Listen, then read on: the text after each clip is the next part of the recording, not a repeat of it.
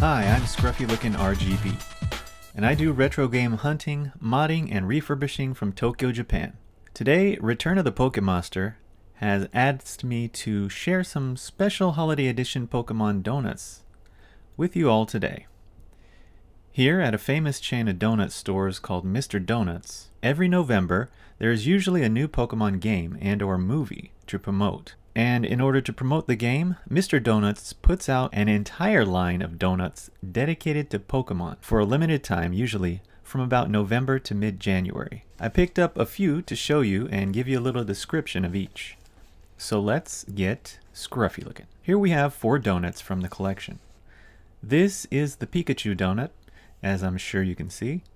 The yellow is actually white chocolate, and it's adorned with a couple of M&M-like candies for the cheeks. The eyes are actually made of white chocolate as well. The tips of the ears are also dipped in classic chocolate. And the inside has the fluffiest of angel cream, much lighter than whipped cream and sweeter too. It's really, really addicting. Everything you expect. All around delicious donut, and it's extremely cute too. Here we have a Yukidaruma version of Pikachu. Yukidaruma means snowman in Japanese. So a snow Pikachu donut. This one is covered in a white chocolate with the same red M&Ms from the previous one, and also has chocolate tipped ears. The inside has the same delicious angel creaminess. This is Jigglypuff, otherwise known in Japan as Pudding-chan, which was released a few weeks after the other donuts, and it's covered in a strawberry flavored white chocolate. There are little bits of freeze-dried strawberries, which give it a powerful strawberry taste.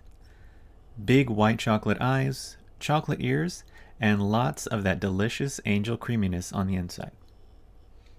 These more classic looking donuts here are covered with the same white chocolate as before, and have the same angel cream on the inside. The donut itself is much lighter and fluffier than others, which have a more chewy and doughy consistency. What do you all think of these donuts? Which one would you choose?